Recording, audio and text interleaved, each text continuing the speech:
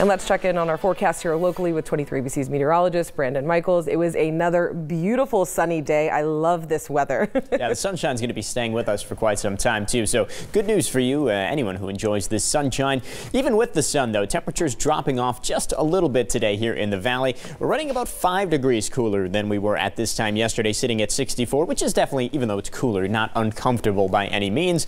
We saw a bigger drop in temperatures in eastern Kern County though, still looking at 60s here in the valley, but some 50s over in the desert. They were dealing with 70s earlier in the week, so a little bit of a drop off as that cooler air mass was sitting in eastern Kern County. It was a little bit breezy through the mountains today as well. Now tomorrow, temperatures getting back on track. We're going to return to some of those 70s over in eastern Kern County. I don't think we're going to get quite up to 70 here in the valley, but 67 degrees. Again, that's not uncomfortable. Plenty of sunshine expected for us tomorrow. Another relatively nice day. The winds though going to start to pick up a little bit tomorrow. Even here in the valley, not a super breezy day, but some gusts as high as about 15 miles per hour. And then as usual, stronger winds going to be over into eastern Kern County. That 55 in Mojave might be a little bit high by tomorrow afternoon, but in general, the winds are going to be picking up for tomorrow though. With those winds picking up, that will clear up the air a little bit. Good air quality expected, although still no burning unless registered for tomorrow. Let's get into the extended forecast because we are going to run into some more wind. We're going to build back in as we head into Sunday. We will have a system dropping through Saturday that'll bring parts of